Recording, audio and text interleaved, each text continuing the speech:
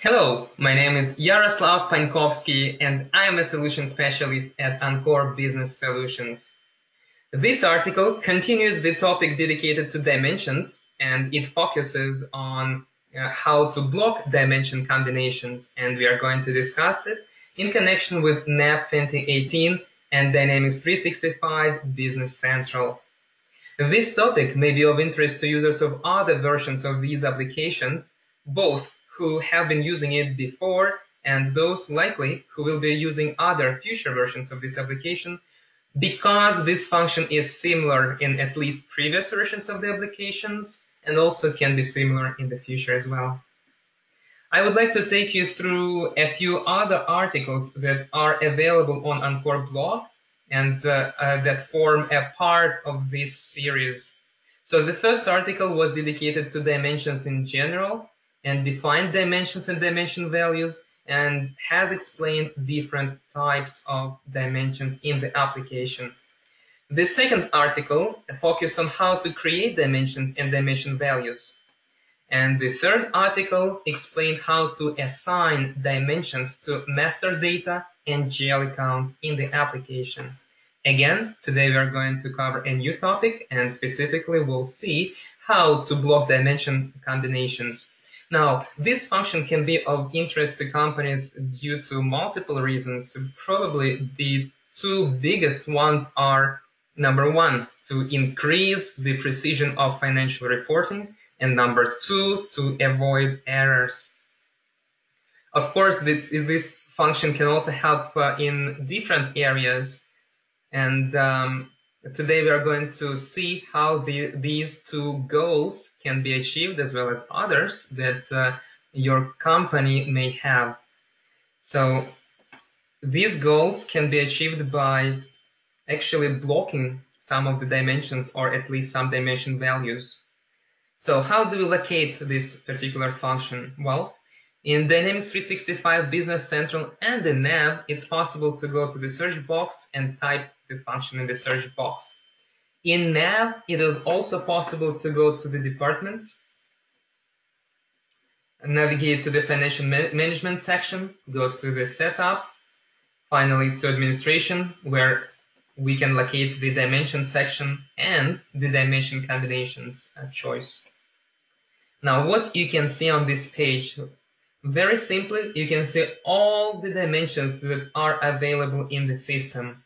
You can see them both here as well as here. So, for example, area, business group, and so on.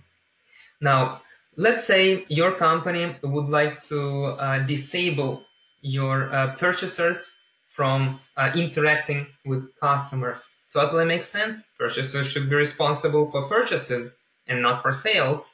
Therefore, to avoid any instances in which a purchaser may want to create a sales invoice, as an example, we want to prevent this by blocking these two dimensions. So, two dimension combinations, to use the terminology of today's video and post.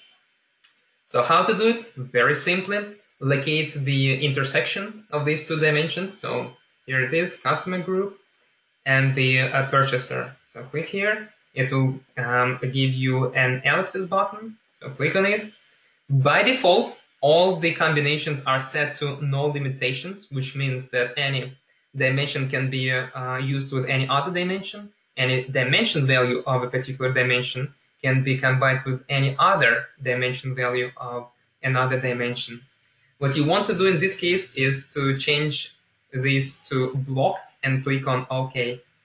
You can see that at the same time, two cells have changed. And this is because there are two identical mirrored intersections. So customer group here, so customer group and purchaser, as well as here. So customer group and purchaser. That is normal. That is how the system works.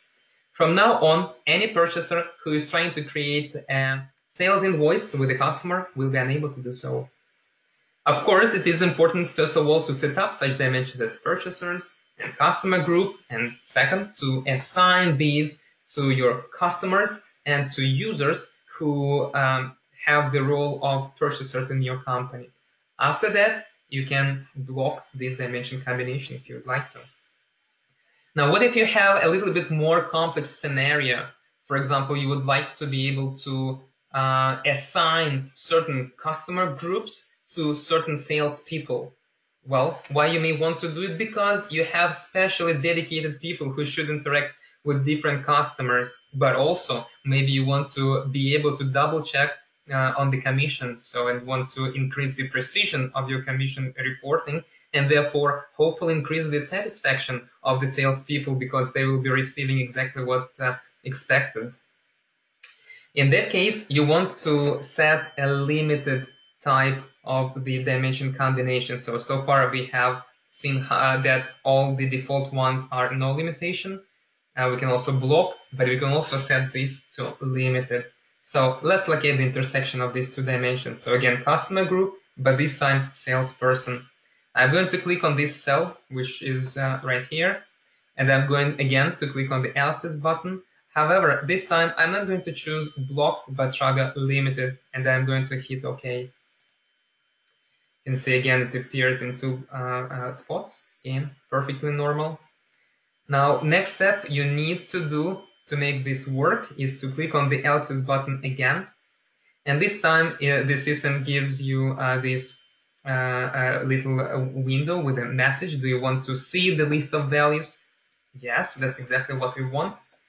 And you can see that all the available sales people are set up here, and my customer groups appear here. All right, so what we need to be aware of, well, similar with the previous case, of course, you want to make sure that your dimensions corresponding to salespeople as well as salespeople on the salespeople and purchasers page are set up correctly. And of course, you want to make sure that the customers are set up and assigned in the system correctly too.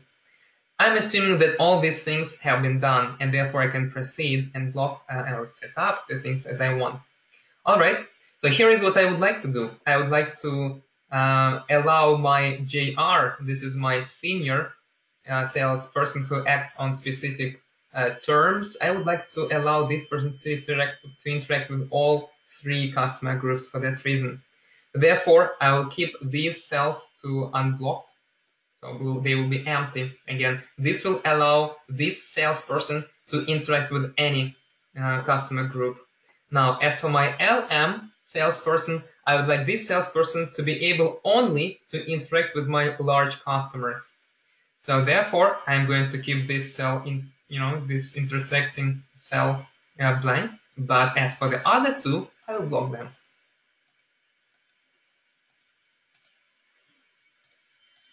As for my MD salesperson, I would like this salesperson to be responsible and to be able to interact only with my medium group of customers. For that reason, large is going to be blocked and small is going to be blocked too. As for my PS salesperson, this salesperson is responsible for small customer group, and two other customer groups are going to be blocked for that reason. That's all you need. So this setup will mean that JR is responsible and can interact with any customer group. LM will be able only to interact with customers who are pre-assigned with large dimension value. MD salesperson will be able to interact only with medium customers. And finally, PS salesperson will be only able to interact with small customers. And this is how your page will appear. You see, nothing has changed here, so it was limited, it stays limited and blocked. You can continue and make more changes as you would like.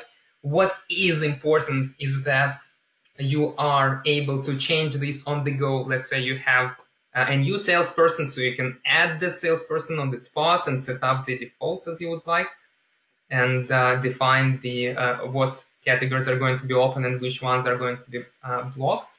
Same thing with dimensions and other dimension values. Again, what are advantages of using dimension combinations is to increase the precision of your reporting as well as to help eliminate errors, and it does work. This function does help a lot of companies use it, and you may try using it and take advantage of this out-of-the-box function as well. I would like to draw your attention to one more last thing, is that at Encore we always try to help our customers achieve their goals with their ERP systems. And this article and this video are contributing to this purpose. But also we are open to your questions, and if you need a little bit of help, or if you need substantial help, you can use our website, and this is the contact page of our website. There are a few options how you can contact Encore team, and we are happy to assist you with your questions. Thank you. Goodbye.